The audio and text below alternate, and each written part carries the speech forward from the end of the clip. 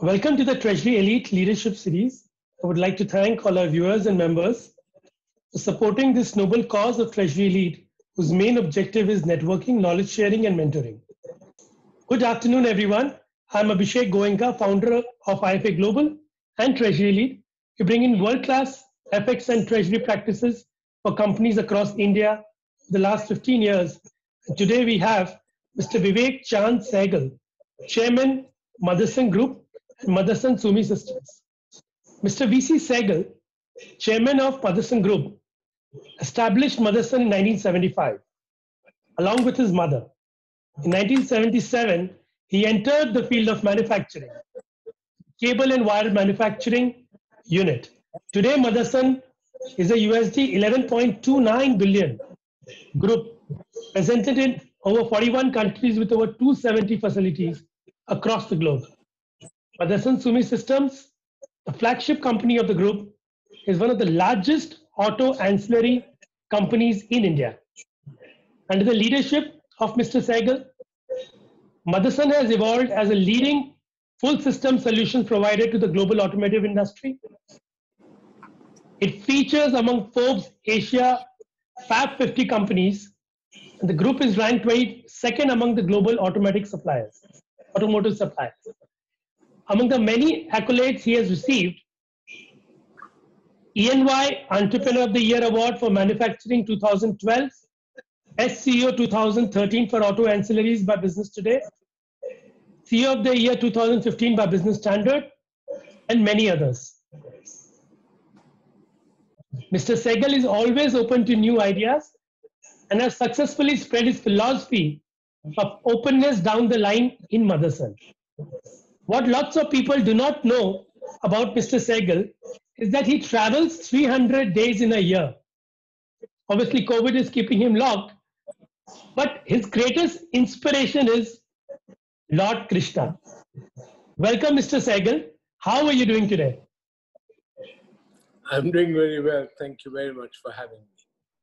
Glad to have you today as a part of Treasury Elite Entrepreneur Series. In the next 35 minutes, we will love to learn from your experiences. So my first question to you, sir, I think the one common thread which I could think with a lot of global CEOs would be they are not doing this for money. I would like to ask you a single biggest reason for you to get out of bed every morning and get yourself to work. What is it that drives you today? So I think,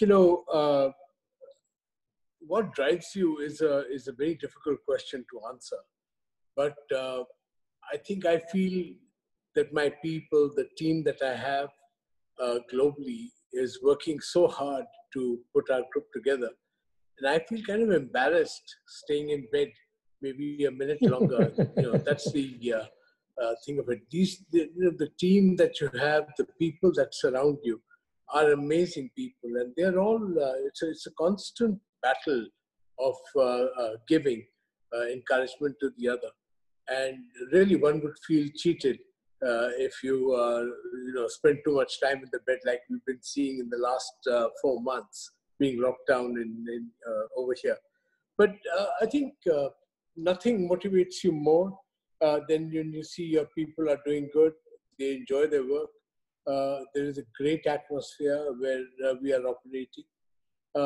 We are very, very excited with all the kind of products that we make. We are 100% focused on the automotive side.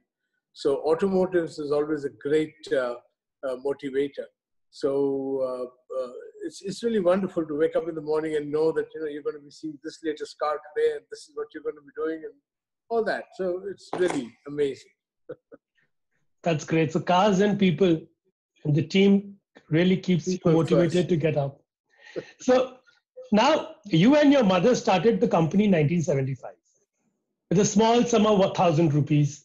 And now you have over 1,45,000 people globally with over 270 manufacturing plants across 41 countries, the cumulative revenue of almost $11+ billion. What is your secret sauce to ensure everyone is aligned to the vision and the culture of the company? So, first of all, you should forget the word culture. It doesn't exist. The only culture that exists globally is agriculture. And believe me, that's very effective. I think what is very important for you to understand is uh, India was 563 countries, which became India in 1947. So what's another 20, 30, 40 countries? So Indians are born, if I can use the word, we're experts in anything related to culture. So we learned this particular thing much, much before. My mother and me started Motherson as a small thing because I was about 18 years old at that time, and my marks in the school and the colleges was not very good. So my mother was very worried. My father as well was very worried that what's going to happen to this poor kid. And he's our only son. So we set up this small company called Motherson. And I kept telling my dad, there's something wrong. People will think I'm making nappies or something like that. But today I wouldn't even think of not changing the name or anything. So Motherson is on everybody's lips. And of course, the ability to take a name and then build value into that was taught by my seniors to me. And we could do it very well. Today, we are synonymous with very good quality. We are fearless. We go into any country. We are 41 countries.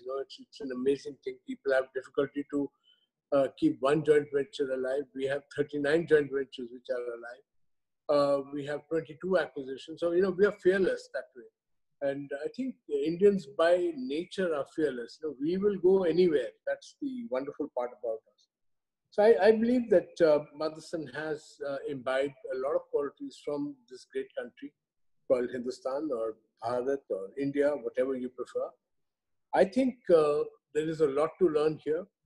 And most importantly, the philosophical side, India has been a great teacher. So we picked up all these pieces from India and then put it into our business, and it works very well, really.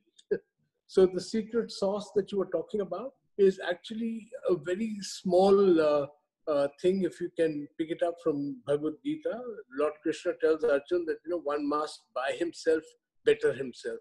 So forget about benchmarking XYZ companies globally. Just benchmark yourself and then keep doing better than what you have done.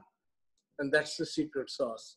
Because then you don't have to worry. A, you don't have to pay the consultants. Two, most importantly, you don't have to go and try to take secrets out from other companies. You know what you have done, and then you all have to do is just do better than that. So see, you save a lot of money, and of course, you become better and better. Great. Focus on your work and keep experimenting. Yeah, but keep doing better than what you did. That's all. Of course. One day you'll become the best. Agreed, 100%. Motherson Group have moved from products to solutions with a very strong focus towards QCDDMSES, the quality, cost, design, development, management, safety, environment, sustainability. How have global customers and partners helped you in this journey? Can you share some examples? So, initially when we started off with Maruti Suzuki, that was our first customer, and Hero Honda at that time, now Hero MotoCorp. We at that time used to have only three. That was QCD, quality, cost, and delivery. That was all that was there. And then after that, we learned and sort of grew up, we evolved, and we realized that, design is very important. Then QCDDM and manufacturing, of course, is very, very important. Then, every single thing got built up. Today, environment, sustainability, and all these particular things are very, very essential. So as time moves along, you have to reinvent yourself. You have to find newer methods and newer ideas to make yourself ahead of the curve. So today, if you're only going to go and talk to a customer about QCD, he'll think you're coming from the caves or something. He'll think you're really 50, 60, 70 years ago. Today, the essence is on environment, it's on sustainability, it's about QCDDMS is all given safety is another one which has now been added up very, very essentially.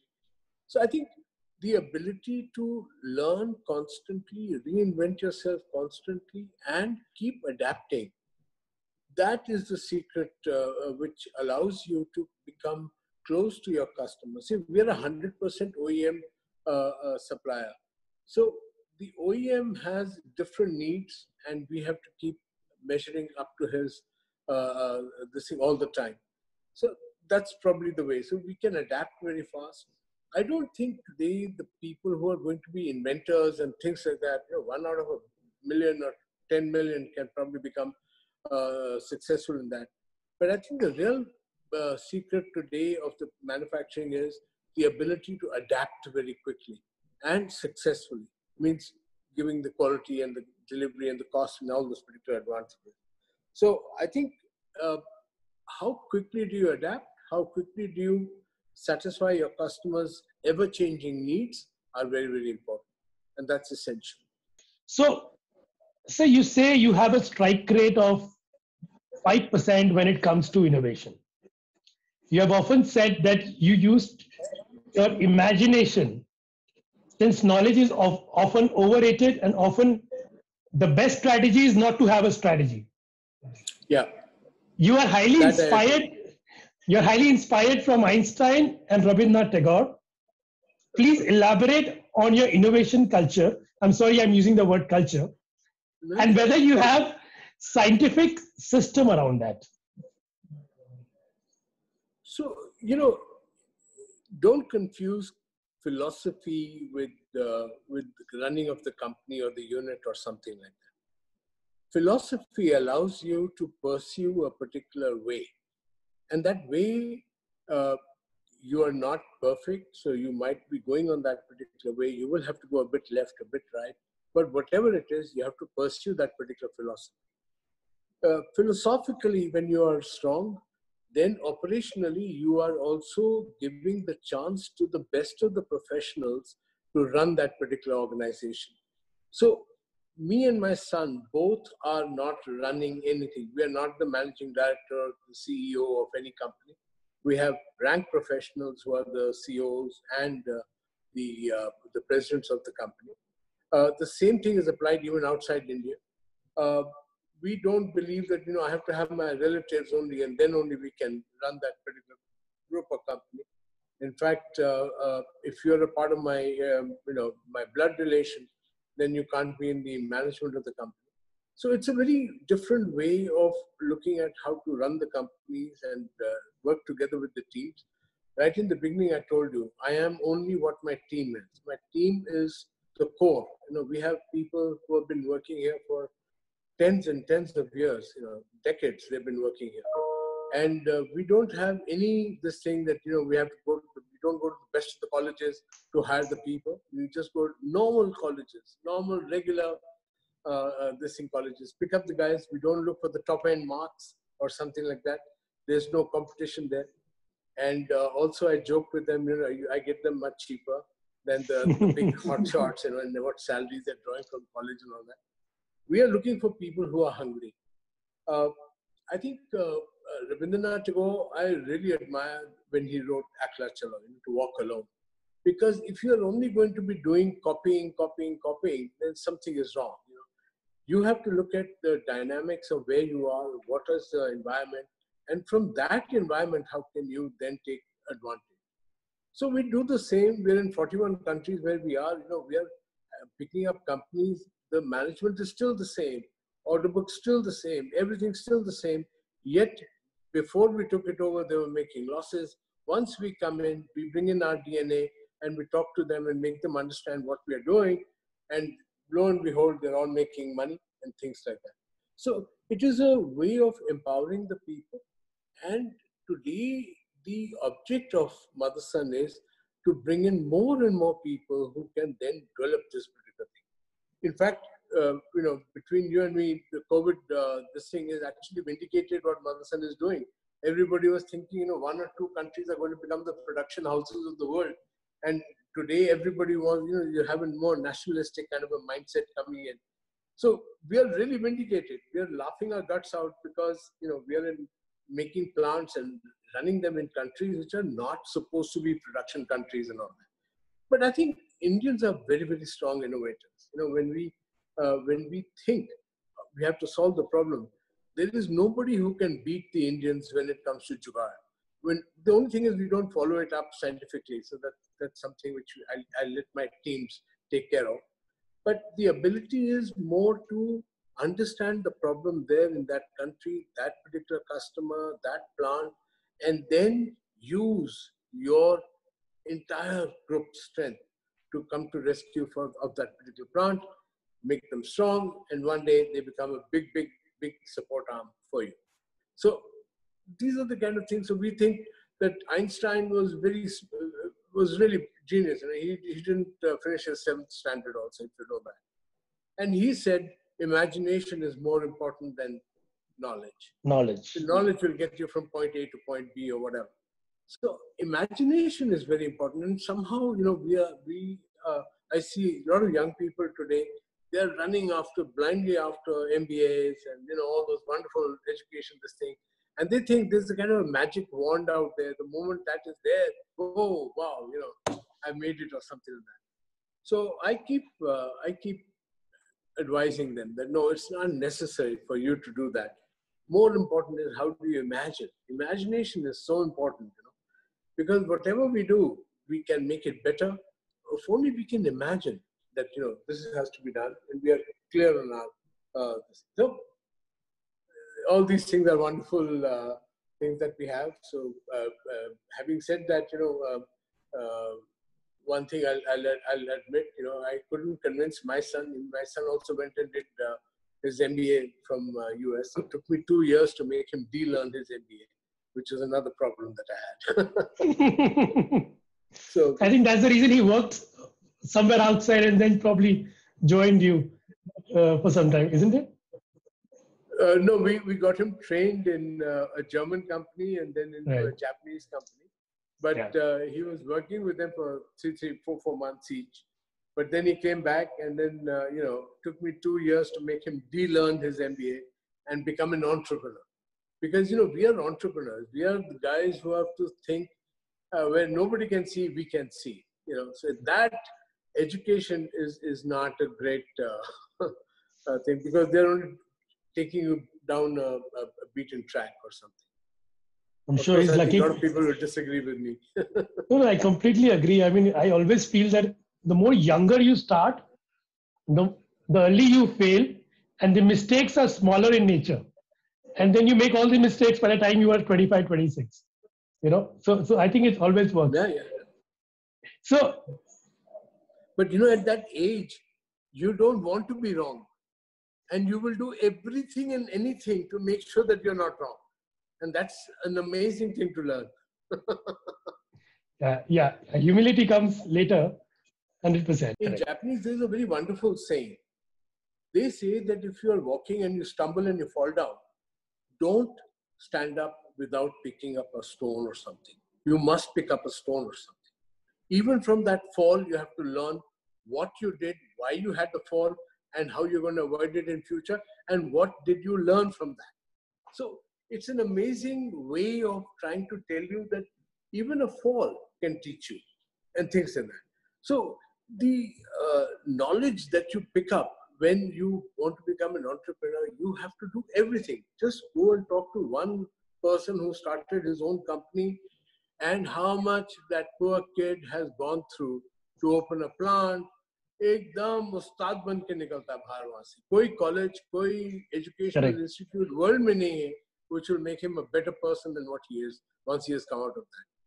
Some people get frustrated and want to leave it and go and try the other side. That's the biggest mistake they make. They have to stay on and keep on trying. It's this way or no other way. That's the way to go. So I think the youngsters, my advice to them is decide early in your life. Do you want to be a professional or do you want to be an entrepreneur?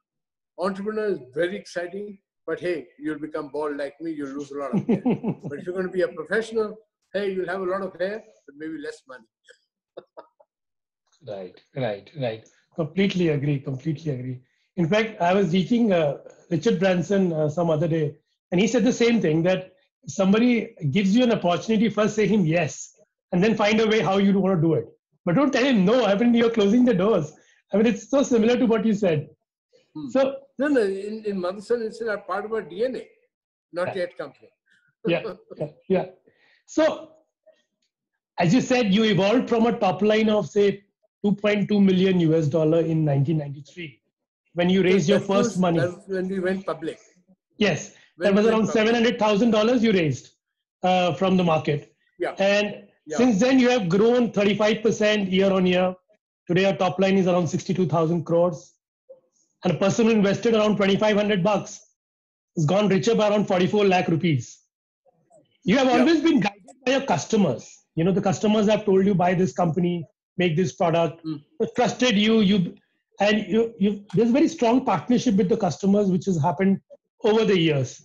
So please take us through your 4 C's that you mentioned about business, which has followed over the years.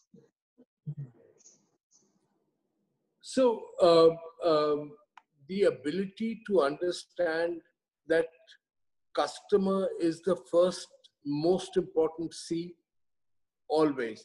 If there is no customer, every effort that you're doing is a waste of time. Correct. Right? You ain't going to get paid. Somewhere down the line, if the first C is missing, then you're in big trouble. The second C, very, very important, is cash capital. You have to understand the value of money. The ability to understand that if cash is not coming, my guru, Mr. Nimish Shah, taught us that top line is vanity, bottom line sanity, cash in bank reality. Correct. So amazing thing that we learned. They taught us about ROS. They never talked about margins. You look at everybody else in this thing, they would talk about margin, itna margin, bad gaya, gat gaya, ye ho gaya, wo ho gaya. We are the only company that give you a guidance on ROS, return on capital employed. So the ability to understand how important cash is on your particular, operations and all that. The third C for me, which is very, very important, is collaborator. It's the collaborator who will teach you. जैसे हम लोग का गुरु का स्थान है, we give respect to our guru, the one who teaches us. So for me, collaborator is a very important thing, because collaborator is telling me what to do, how to do, and we don't have to redefine him and tell him that no, buddy, I can do it better this way or the other way. But we have seen that over time and experiences, we become as good, if not better, than the collaborator. And the collaborator really enjoys that, because he sees no teacher in the world would ever be unhappy seeing his student going one step higher than him, So I think the third C, which is for me is very, very important, is your collaborator or your teacher. The fourth C is a very important pillar in the society. It is called what we call the community. Which community we are in. My workforce is coming from a particular society. So the ability to contribute back to the society is very, very important. Now, these 4 are the very important pillars of our business. So the customer, crucial. The ability of understanding cash, because no cash, no business. Third is the collaborator, the teacher. And the fourth is the entire team that we have. This is the community where we are in. We can't looking at trying to solve problems of India, but wherever my plant is, in around that, I can solve whatever problems I can. And I think that is the 4 C's that we believe in. And of course, there are multiple other things also which are important. But I think these 4 are very strong legs to a table, which will give you a lot of sturdiness to withstand a lot of pressures which are coming globally. Sure. So over the last 60 years, the car production has not come down globally. And once again, we have demand during COVID times, you are seeing picking up in America, Europe, China. Like China is huge. The industry is changing very fast. As we say, we are in the VUCA world. And today we are in an era where total market cap of Tesla is more than the combined market cap of GM, Ford, and Fiat Chrysler. How is the industry shifting? Your thoughts on this? So, let's not confuse market cap by a direction, all right? Right. I can't comment on that because all of these guys are my customers anyway. So one should not look at just a market cap as an indicator. Let me take you back about 7-10 years, and there was a company called Enron. My God, what a blast of a capital that company had! What the share price was unbloody believer, right? Well, how do you think about it now? So these are all points of time. So we don't look at that. I think automotive is something which has been very misunderstood. A country like India qualified it as a luxury. I don't know, at 47 degrees centigrade outside, if you call car a luxury, okay. So if you say so, I'll agree with that. But the same is with also the rice. No? If you buy a normal rice, it's 2 rupees a kilo. You can buy basmati rice also at 80 rupees a kilo. So I don't know, what would you want to convert in that way? So automotive is today a very important aspect, especially after COVID-19. It has really changed the mindset of people. They actually look at it as a personal device which is going to protect them. So it's like a PPE, because a car is totally under your control. The interior, everything is there. Try sitting in a car, which is a taxi today. You'll understand what I'm trying to talk about. Try sitting in a bus. Try sitting in a plane. It's hilarious what's happening today. So I think a great comeback for automotives. For no reason they were being battered, because everybody wanted disruption, but the disruption got disrupted. So that's a thing over there. But look, I have been doing 40 years, we have been doing only automotive. I have grown exponentially. Whatever numbers you're talking about is after my public issue.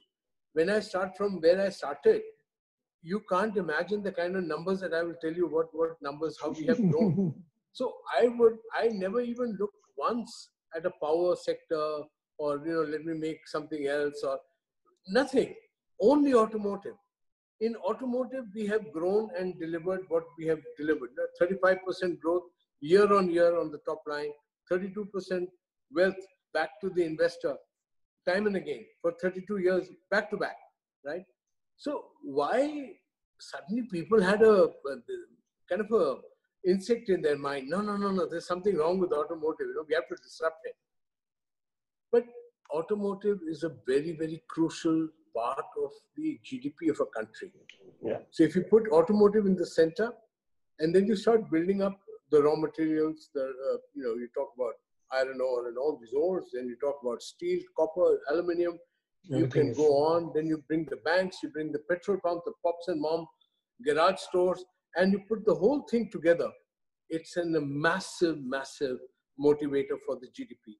So I think people took it for granted a bit too much. So maybe 1.5 years, 2 years, we have seen the consequences of that. Today, petrol prices are going up, diesel prices are going up.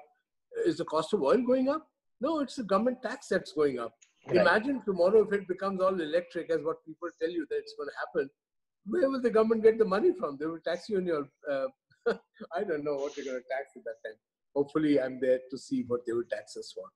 But I'm just saying that people thought a bit too much. And mostly the people in the investment banking side and these kind of guys, they actually got carried away by this. But I believe that automotive has a very, very strong future. We will continue to do so for the next maybe 25, 30 years. And I think somewhere down the line, we will find ways and means. See, the ability to do well today is defined, I've done well. Oh, great. What's the first thing I buy? I'll buy a house. And what's the second thing that you'll buy? Car. It's a car. In fact, for the young ones, the first one is going to be the car. People who just come out of college and feel that they have made it. The first thing is they're going to buy a car with an EMI. Yeah, and that's what I'm trying to say. That I have yet to meet a person who's gone to a dealership with the mind that I'm going to buy a car, and then he has bought A minus and come. Yeah. It's always A plus. He's gone 1-2 rungs higher than what he can afford because of the word that you used, EMI. So he will go higher on that. So I think there is a lot of juice left in automotives. It will do very, very well. But I don't get deterred by what the market cap of what company is. That we don't worry about too much. That was just on a lighter note, even I agree. So I understand that your biggest inspiration is Lord Krishna, and you have been very, very well versed with Gita. What are your three major learnings? Of course, it's an ocean, but three major learnings which keep coming into your mind every time you come across a situation. Please take us through your spiritual journey. So, first of all, let me correct you. I don't understand a word of Gita. That's too much of Gyan for me. I just read it blindly like a small child is reading, and he's kind. He understands what I'm saying. He understands it by mispronunciation of whatever the wonderful words he uses. So I think first of all is to be able to understand that if you think that you know more, wow, great, I'm amazed. So I'm not a Gyani of Gita. I just read it because it gives me very good vibes. And time and again, one or two here and there, you pick up something and you say something. Like I told you, one must by himself pick himself up. And we thought about that particular thing. And we said that actually boss is saying that, we have to benchmark ourselves. Don't benchmark X, Y, Z. So, in his own way, he teaches you. But me as a Gyani, no. I'm sorry to disappoint you and your viewers that I'm not a Gyani. I am a very simple guy. I just read this thing because I believe that sound is the origin of everything. And each verse of Bhagavad Gita is very well balanced. And when you read it, it's a wonderful thing and very good vibes comes inside you. So you should do that. There are only 700 verses that you have to do. So, but learning from him, what three things you want to know, I think your focus is always on three. So maybe you should add three somewhere into your five. I thought three was better. But I believe that the ability to understand that if you do good, you are not going to, you shouldn't worry about anything else. Once Arjun is asking him that, I don't understand the scriptures, I don't understand anything. So I'm absolutely doomed. So Lord Krishna says, no, if you do good, then you don't have to worry about anything else. Just keep doing good. Now, that may be an explanation of dharma, it could be an explanation of karma, whatever you want, it can be that. So the ability is you must do good. If you can keep on doing good, that's great. If you can keep doing better than yourself, wow, that's an amazing thing. And most importantly, that the ability is to do work without expectations. Our acquisitions, we have a strike rate of 5%. 20 deals we look into and we'll pick up one. Something the customer is not happy with, something I'm not happy with, sometimes the company which I'm going to take over is not happy with that. So, apologies. It can be that, for whatever reason, it's not going to happen. In hindsight, when you will think about it, you will say, thank God I didn't take that company. There's so many this thing over there. I'll give you one example. I don't know how much time we have, but I'll give you one example. There was a company which had come in, Toyota had sold their plant to Daewoo. Daewoo had come in from Korea, and they said, oh, Mr. Sehgal, you must supply wiring harnesses to us. So we sent 3 of our engineers to Korea and all that. And we were very happy that we were going to get, Toyota had gone, but we will get Daewoo as a customer. And we had started making a new plant and everything like that. 20 lakhs was a lot of money for us at that time. So we had paid the contractors and everything was happening. And then suddenly it happened that the Daewoo didn't give the order to us. It was an American company who came, and he took the order at a lower price than me and went away. I was very upset. I said, oh my God, boss, I lost 20 lakhs in this. My father was almost going to kill me. But anyway, we survived that. And then 8 years later, Daewoo went bankrupt. That guy must have lost tens or 20 crores of rupees, you know. And I was saying, thank God, boss. Thank God that I lost 20 only. I didn't have to contribute more. So you have to be a believer and know that, you know, sometimes he doesn't give you something. It's for your good. So take it.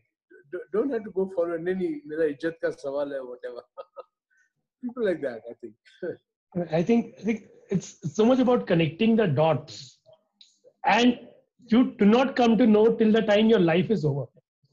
You know, we start comparing the balance sheets every 5 years, but ultimately the journey is too long, and you never know what will help you what in this entire journey, and we take it too seriously. I mean, we have to let it go, as you said. Yeah, you're not supposed to. So I had a lovely time talking to you, sir. And I could just say one thing that, of course, I learned a lot from you during this short conversation. And I'm sure all my viewers who have been listening to you would definitely gauge a lot of learning from this entire conversation.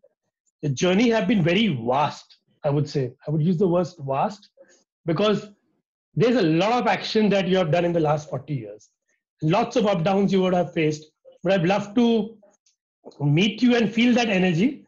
But of course, during COVID times, we are on the air. But it's been a lovely discussion, sir. Thank you so much for your time.